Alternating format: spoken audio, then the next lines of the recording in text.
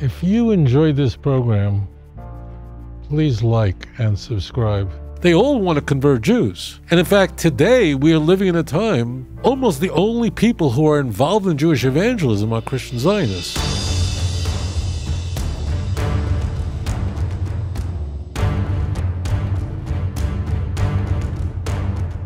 All right, caller, you're live on the air. Please tell us your name, where you're calling from. Yes, sir. Yes, sir. How's it going? Doing good, thank you. My name is Liam, and I'm actually from Georgia. I was going to ask, what does a rabbi think about Christian Zionism and how it relates to, I guess, the letters and the, I guess you could say, writings of Paul, and how it seems that those that are in true Israel are the Jews that accept Jesus. And it seems that, today we have this, movement, which is, I guess you could say, dispensationalistic, and it seems to ignore that for 1,800 years the church did not see, I guess, Jews in the way that modern Christian Zionists see. And where is the discrepancy? So you're quite accurate. Until the 19th century, almost all Christians believed in replacement theology. I could just say all. The Orthodox Church, the Roman Catholic Church, the Protestant Church, the Reformers all thought that the Jews were once chosen, but because of their crime, not just of non-belief, but killing Jesus, they're no longer chosen. And the church has replaced them. And they would have plenty of passages in the Christian Bible from which to pick from. Christian Zionism emerges in the 19th century. A man born in England, John Nelson Darby, in the year 1800, comes to America. If he had not done that, no one would have ever heard of him. But the United States was fertile ground to hear his dispensationalist message. Now, dispensationalism means many things. It means, for example, that there are many different epochs in God's or economies, spiritual economies in different epochs of history. And we're not going to talk about that. We're not going to talk about how many dispensations he thought or his followers thought there were, because that's not germane to your question. What is germane is Darby believed that the Jews were God's chosen people.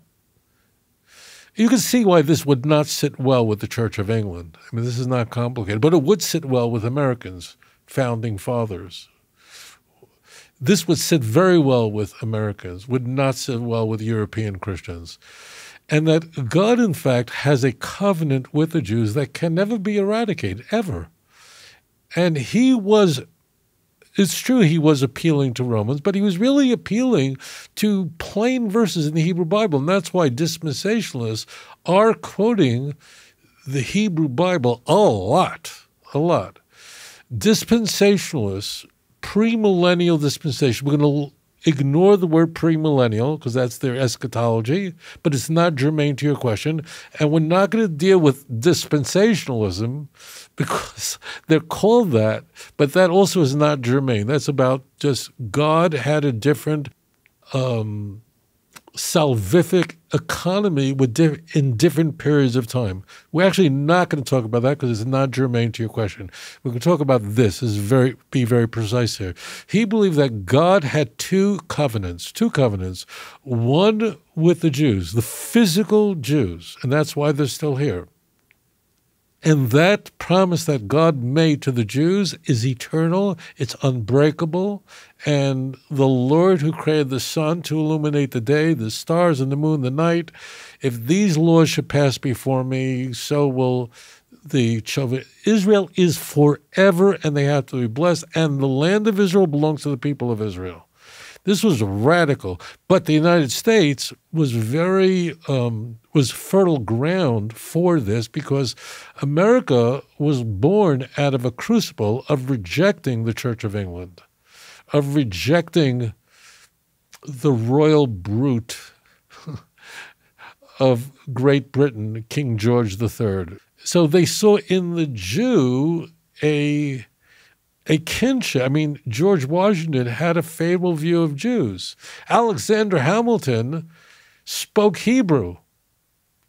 His mother converted to Judaism. He went to Hebrew school in the Caribbean. He was he had a very, very favorable view of Jewish people. It was so therefore these ideas would ferment. And of course, he needed, John Nelson Darby needed followers who knew how to speak and convey.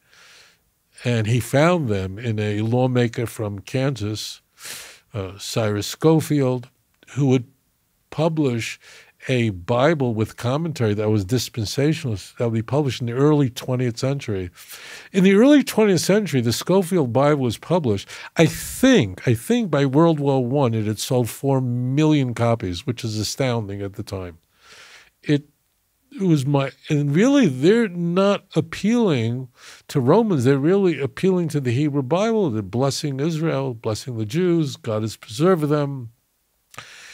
And Isaiah chapter 60, Amos chapter 9.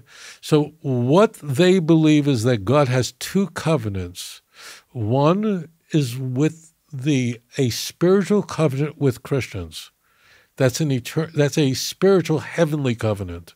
So those who are part of the church are saved. Jews are not saved if they don't believe in Jesus. This is very critical. They just believe that the covenant that God has with the Jews is on this earth, and the Jews are chosen. That's why they couldn't be destroyed. And Israel belongs to the Jewish people, every square inch of it. And the Jews must have it. And the Jews must be there, all of it, not give up 1 inch. And then there's a war. And based on many misunderstandings of the text, they think that most of the Jews are going to get killed. A massive misunderstanding of Zechariah 13. But we're going off thing. So God is a physical covenant with it. And James Balfour believed in this, the foreign secretary, the founder of the Red Cross. This idea that the Jews were chosen and that covenant was never broken is all over Tanakh. And that's why dispensationalists quote Tanakh a lot. I mean, they quote the Hebrew Bible a lot. They take it very seriously. Christian Zionists take it very seriously, very seriously. And in Tanakh, this is not complicated. I mean, Isaiah 60, arise and shine, for your light has come. Kings will go by your light. The sons of them that afflicted you will come and bow to you. It does not mean that we're going to make the world into slaves. It means they're going to join the Jewish people. That's all it means. And they're going to repair your walls. It's all over. It really is all over the place. Because that's the nature of the Messianic age, is that the Goyim are going to say, we want to join you. We want to be a servant to you. Now, a servant in Tanakh doesn't mean a black man in Alabama in 1820. No, that's sin. The slave, the Eved in Tanakh is someone who joins your family. We want to be a part of this. I want to hold on to your shirt. When Avram Avinu was informed by HaKadosh Baruch Hu that out of him would come a great nation, his first thought was a slave, because Eliezer was his Eved from Damascus. Hashem says, no, it's not. It has to be someone from your loins, an actual biological. Read the first 5 verses of Genesis 15. So it is very refreshing to hear anyone and Christians quoting a lot of Tanakh. It's a no-brainer. I mean, if you read Tanakh just straightforward, you have to do such somersaults. It requires a circus act to insert replacement theology in Tanakh. I know what they do. It's an ugly game. Now, in the church, this was standard fare. In the Roman Catholic Church still believes that. Now, one caveat should be made. This is big. I don't think I've ever said this. very frequently when an idea takes off in the Christian world among one sect, the idea can become popular all over the place, okay? So you have the Pentecostal movement begins in the early 20th century, right? Catches on like wildfire. So the Pentecostal or charismatic movement begins within a certain area, a certain domain of Protestant Christianity, but wow, it infiltrates everywhere. And there are Roman Catholics that are speaking in tongues, okay? All right. So while Christian Zionism begins with Darby and Moody and Scofield, I mean, these are the big names in Moody Bible Institute. That's Moody. I mean, there are many other names. These are big, big names that are promoting this as spreading all. It will go on to Europe too. But the notion of Christian Zionism will make sense to a lot of people. And while they don't adopt other features of premillennial dispensationalism, both the premillennial element, which just means how exactly the end, the eschatology unfolds or where it happens, not germane, but they don't accept that, you know.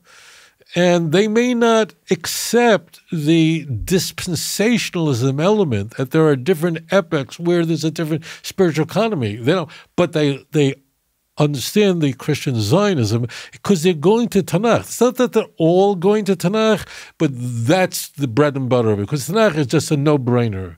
The Jewish people will return, Jeremiah 30, verse 3. It's just so clear. Now, what happens in every cult, cult's a good word, is they take every cult, every false teaching.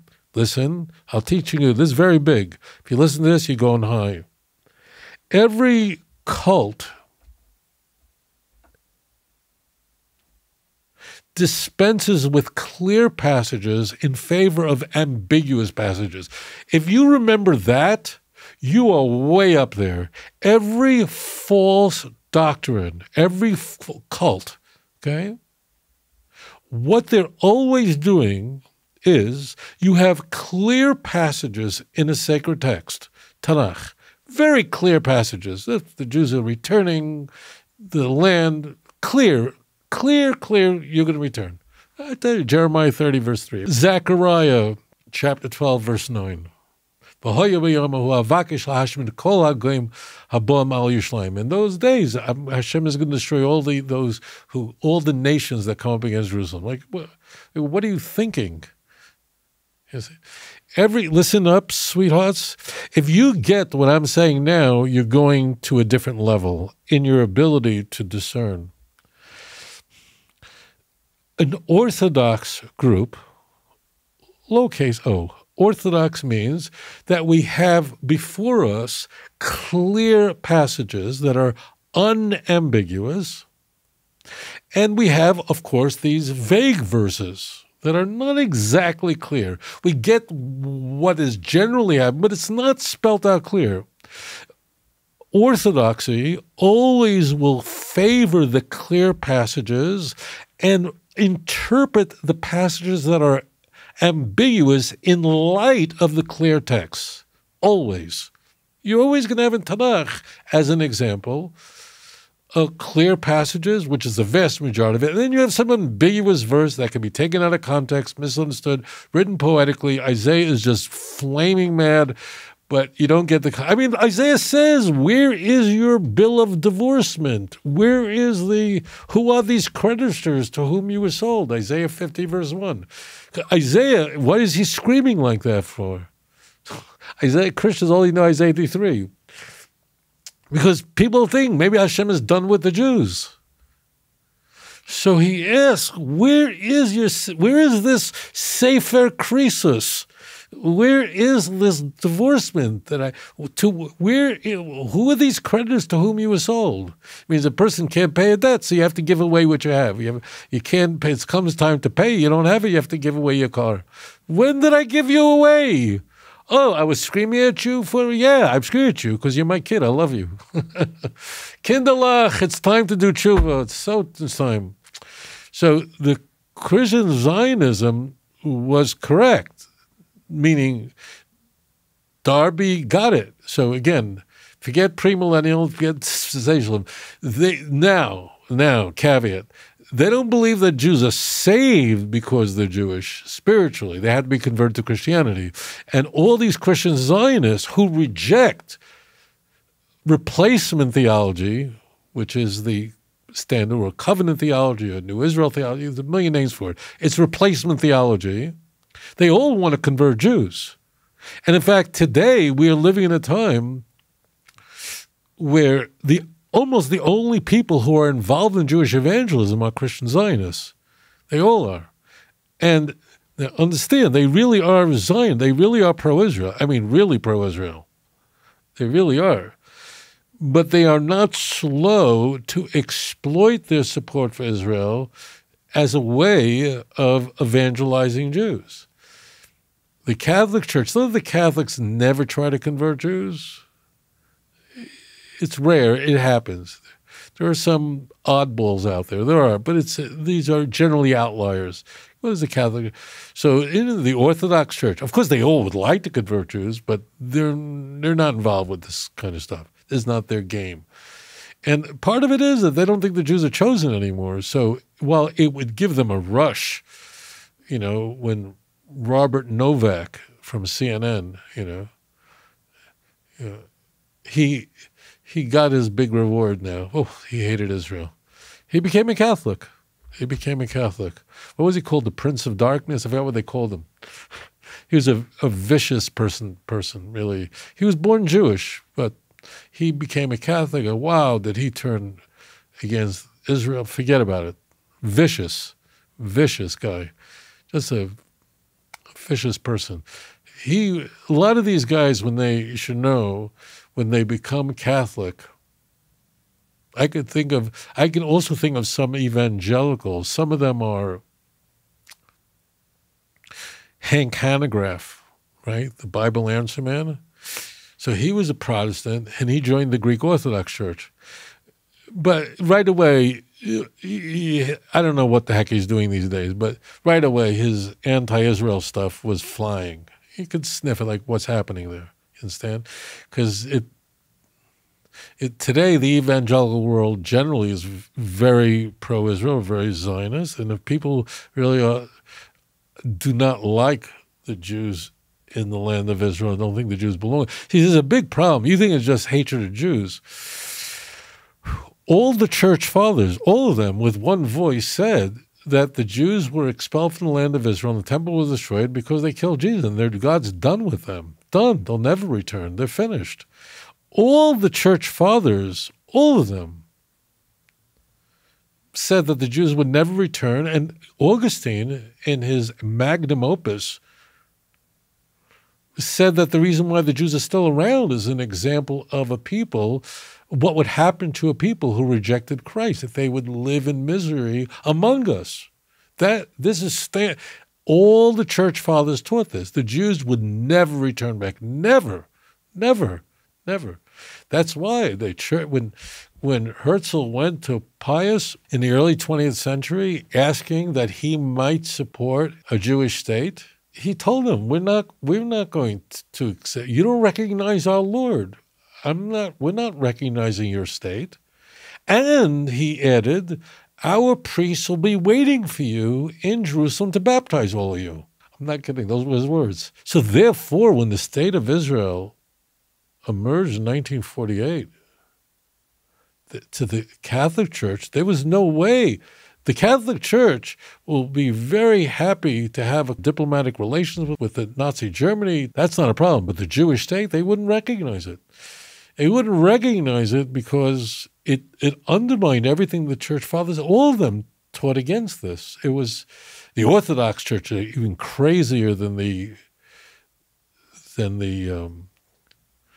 Catholic Church. I mean, they didn't have Pope John the 23rd, who was very much the anti-pope against, meaning he was the opposite of Pius XII. He was, relatively speaking, a nice fellow. He's the one who convened the Second Vatican Council. So the Catholic Church, this is no way, no way.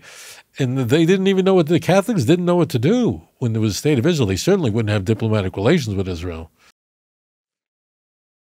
So they didn't recognize it. But then their thinking was, well, the Jews don't have Jerusalem. So they don't have Jerusalem. They don't really have Israel because Jerusalem is everything. 67, they went nuts. They went nuts. Now, where am I going with all this is something that is intriguing in the Christian world because Christianity is the most highly variegated religion in the world, by far. So what happens is you have ideas that emerge in one iteration of Christianity, Reformed theology, but it then bleeds in. There are like Reformed Baptists, or there are people who subscribe to many of the ideas in Reformed theology, Calvinism, but are not Calvinists, and have different views of the Eucharist and so on. The Pentecostal movement moved all over the place, as did Christian Zionism. So whereas Christian Zionism emerges out of Darby, emerges out of premillennial dispensationalism, it then spreads all over the world. For example, I'll just give you one example. So there are Anglicans who they're called, there's even a group called Anglicans for Israel. They're very pro-Israel. This is a very interesting example. So there are Anglican Zionists who are very, very pro-Israel. But they don't believe, as this is very intriguing, they're watching this and say, okay, we're looking at the Hebrew Bible. It's all clear the Jews are the return to Israel. But they don't believe in the eschatology of Darby, and they don't believe in his dispensations, his spiritual economies of history. So they don't accept that. Not only that, the Anglican Zionists, who are the conservative Anglicans, they don't even believe in two covenants. And this will blow your head away. Now, when I say they, I'm talking generally speaking, okay? You know, there's exceptions. There are evangelicals who are fiercely anti-Israel and it's driving them nuts. Forget them. You know, I'm not talking about the outliers. So the Anglicans, Christian Zionists, they hold this one covenant, and that's only with the Jews. But where's there a covenant with the church? So this is so intriguing. So the Christian Zionism that emerges in one place and takes root in one iteration seeps into other Christian denominations. Today there are many Roman Catholics, I know them, who are fierce Christian Zionists. And not only they support Israel for a variety of reasons, but they believe that this is a sign of the restoration of the Jews fulfilled in Tanakh. So there is the picture of what has occurred, what's in plain view in Tanakh, and the problem for the Catholic Church is that and the Orthodox Church, all the church fathers, the Chrysostom, they were vicious anti-Semites, every one of them. The Jews were done with. The Har HaBayit being destroyed was a symbol of how loathsome the Jew was in the eyes of God for rejecting Christ and worse, killing him. And that's why the church wasn't interested in building anything on the Temple Mount. Let the Temple Mount lie there in a state of ruin as a monument to God's displeasure with the Jew. See? That's what happened. And so you need to know that all these isms within Christianity, they begin in one area, in one sect, but the ideas then move into other sects, and they will pick the elements of it that easily conform to the iteration of Christianity they once believed. We're living in a marvelous time. A remarkable time. If people can't see with their own eyes now, they're blind. If people don't hear it, they may have ears, they may have eyes, but they're deaf and blind. It's all unfolding now in a marvelous way. And it is these Christian Zionists that are turning to the God of Israel, becoming B'nai Noach, and converting to the Jewish faith. Keep us in your prayers. Thank you so much. If you enjoyed this program, please like and subscribe. אדון עולם אשר מלך בטרם כל יציר נברא ואת נעשה בחפצו כל אזי מלך שמו נקרא ואחרי ככלות הכל לבדו ימלוך נורא